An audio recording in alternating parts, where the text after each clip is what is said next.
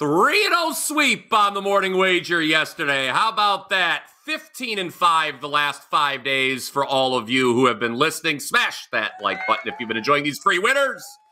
Mark Zinno, you're going to do your half of the double play here in just a second. We have an early game, Seattle and Houston. You're going to tackle that. I will say, folks, all of you loyal listeners, loyal viewers, I should say, of the morning wager, if you don't know what game I'm doing for my half of the double play, I'm a little disappointed in you. You have a couple minutes to figure it out if you already don't know. But Mark, the Houston Astros are now a playoff team, as you said they would be on yesterday's show. They have clinched this line as moving. Apparently, bettors think that this team was out partying all night. There's probably a good chance they're resting their key players. Seattle, still trying to chase down Detroit for that last wild card, is a favorite in Houston today as they face old teammate Yusei Kikuchi. Talk to me about this game. Okay, I'll talk to you. Let's see. The Astros clinched last night. They probably popped a lot of champagne. They probably drank a lot of it, drank a lot of beer. They were probably up late last night celebrating and didn't really get that much rest. Lo and behold, quick turnaround for a 2 p.m. start, 1 o'clock Central Time, that would be. I don't think the Astros are going to be ready to play today. Even though Yusei Kikuchi has been very good at home. And I've backed him a lot since he put on an Astros uniform, and it's been very, very profitable. However, you need to score runs to be able to win a baseball game.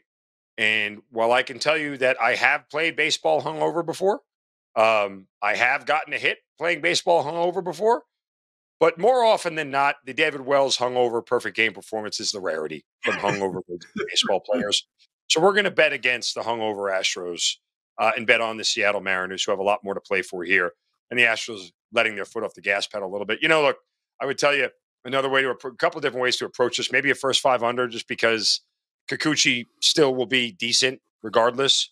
But the number is so low because the total for the game is 7 with the 2 starters that you have there. It's a really tough ask. Also maybe under for the game, but again, also really tough ask. So let's just bet against the hungover guys, the hungover Astros, and bet on the Mariners. And look, if I say anything right, it's a miracle. But let's go with the Mariners today, because why not? They have something to play for, and the hungover Astros don't. Mark Zinno was right about that game yesterday, and he says take the sober team this afternoon.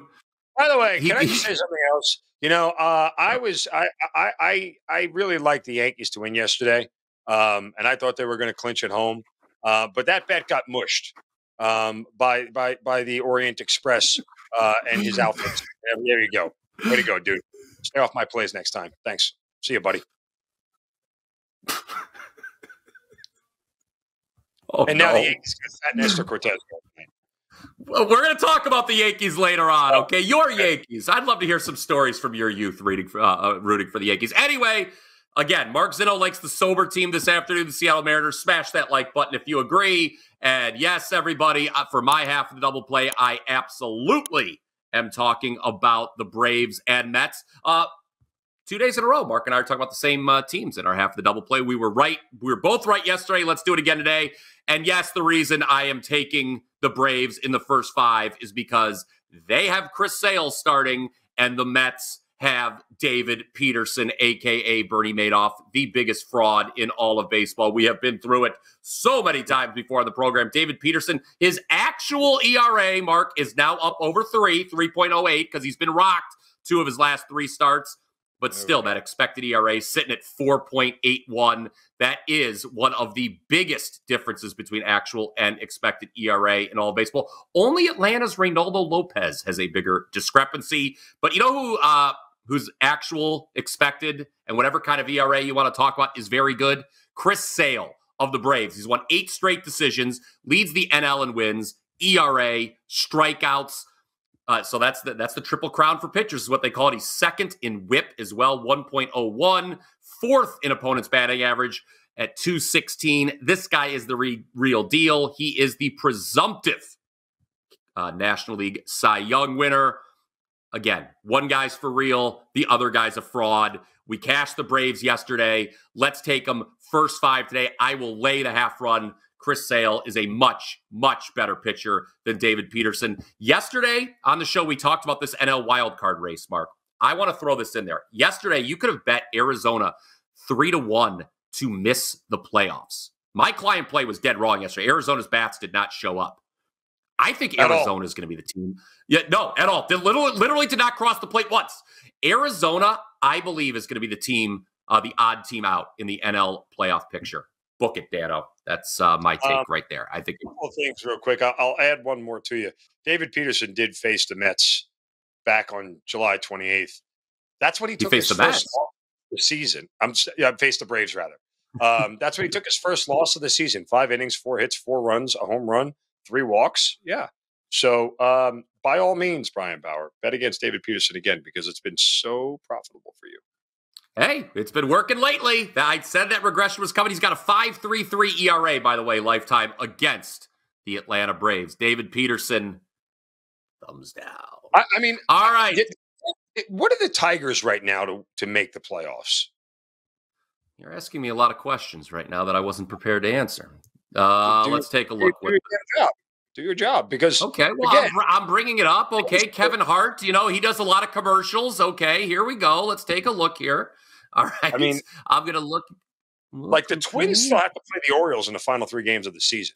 The Minnesota Twins are dead as a doorknob. Okay, I mean this team lost to the Miami Marlins yesterday, 4-1 as a $2.40 favorite with Bailey Ober on the mound. Bailey Ober on the mound. I mean that is just a kiss of death right there. Like, hang it up. The Royals finally snapped their 7-game losing streak yesterday, so there is that. Yes, it took extra innings to finally score. So the Detroit Tigers to make the playoffs, minus 1,100. The sports books are putting the Detroit Tigers in the playoffs right there. I mean, it's pretty. I mean, yesterday's results broke nicely for them. So let us know who you think are going to make the playoffs in those remaining spots down in the comment section below. Love to hear from you. Love to hear your takes. 2 teams. Actually, let's do that. Let's remind the people first about the special offer we've got going on at WagerTalk.com. 3-month. If you buy a 3-month all access, we will throw in a 4th month of service free. That is a $299 discount right there. You get 120 days worth of plays, less than $49 per week, less than $7 per day. Every sport. Reminder, number 1 in football so far to start the season. Yours truly has been a great start. Number 1 in soccer, too. Mark doesn't like when I talk about soccer, but I will point out that I am number 1 since April. So head on over to WT.buzz/BP, WT.buzz/MZ, and subscribe today. I will have 1 4% play in baseball for this evening. Mark, is there anything you would like to inform our fine viewers that you have going on at your page? No. I'm good. Okay. All right, we move on. He's not the best celebrated in the league for nothing, folks. No, there we go. Okay, and to the best bet we go. 2 teams that are in the playoffs already because Baltimore won. I'm sorry, Baltimore did win last night. I have to just talk about what happened. Set the game up. Orioles, in all likelihood, are going to be the top AL wild card. The Yankees still in position to have home field advantage in the American League, although that lead dropped to a 1.5 over the Guardians. Good. We are going to talk about your favorite starting pitcher, a man who looks great in pinstripes, Nasty Nestor. You've said so many terrible things about this guy all year, okay? 4 of his last 5 starts, he's given up 0 or 1 earned runs. We like the Yankees today on the money line because the Orioles were another team celebrating. They might be drunk. The Yankees are our show best bet. Tell the people why you believe in Nasty Nestor, why you believe in your New York Yankees, why you believe in Aaron Boone. I'm going to take this moment here just to kind of say what I want to say and not really care what your question is. Or what you're asking me to do. 1, Nestor Cortez only looks good in pinstripes because there's more of them to go around him. Okay, so there's that. That's number 1. Number 2, this is like a literal slice of torture. As I'm sitting here watching the Orioles, okay, who I need 4 more wins to get over their season win total versus 1 more loss, play the Yankees, to watch them torture me to stop the Yankees from actually clinching when I bet on the Yankees last night to clinch, that I would bet on them again tonight to clinch to finally do it. So the Orioles are going to end up, when it's all said and done, with 90 wins. I will miss their season win total by a half, by one stinking win. Thank you, Craig Kimbrell, for sucking ass the entire year as a closer and blowing multiple saves. Now those are starting to hurt. And oh, by the way, tonight, I have to back Nestor Cortez, who is terrible, who's not going to be on the postseason roster, not going to be in the postseason rotation. And I don't care how hurt his feelings are because he stinks. He's not good. And he doesn't deserve to be here. So you can sit here and tell me how great he's been in his last 3 starts against the Cubs and the Red Sox and the Mariners who can't hit. Oh, by the way, the Yankees won all 3 of those games 2-0, 2-1, and 2-1 because apparently the Yankees still can't hit. Like last night when they couldn't get a damn hit against Dean Kramer of all people. His freaking long ass hair and his stupid ponytail. He can't get any other team out other than the Yankees. What? They couldn't run the bases well either. The Yankees had a lot of problems running the bases. I'm sorry. I turned the game on last night to root for you, and the Yankees had this horrible base running blunder. I was like, oh no, I felt terrible. I couldn't text you. I didn't know what to say. Good call, Tokyo Brandon. Okay, let's all. It's a new day. It's a new day. Yes, it is. All right. New York Yankees are our show best bet. Let us know down in the comment section what your best bet is. I was on WagerTalk today yesterday with Brandon and Adam Trigger. Right, let me tell you something. Yes. Okay. All good friends of mine. I literally could have wrote a doctoral thesis before I actually got on the air for that show. Like, my God. How long can you talk about a play? Like, this is not War and Peace. It is a quick handicap. My entire 2 plays took less than 6 minutes. Okay? I got on at 12:45 and was out by 12:51. Between the two, it took 45 minutes. My God. Exactly. Exactly. I couldn't have said it better myself. Dear Lord. I could tell you about going less than 6 minutes, but that's a different podcast for a different day. Please smash that like button if you've been enjoying the Morning Wager. How could you not enjoy the Morning Wager this morning? Mark Zinno is on one. I am laughing. That is a thumbs up right there in case if you're unclear on what we were asking you to do. If you have not bet against drunk people. That's today's theme. Bet against drunk people. I'll tell you what, that is some good advice, man. If you are not already subscribed to the WagerTalk, except when Bryan, then you want to bet with it. Well, then you want to bet with the drunk people. Yeah, I'm not actually playing, as you know. Without a rally break.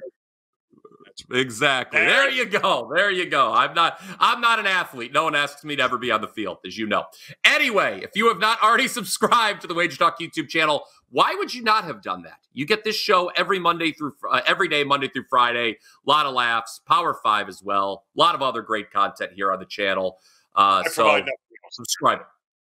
Yeah, I think you're tremendous, Mark Zinno. You are just a ray of sunshine every day for me at 8:30 Eastern when we record this program. Right where the sun doesn't shine. That's where. And then this gets me in a good mood to go back to sit down and start typing. Oh, okay.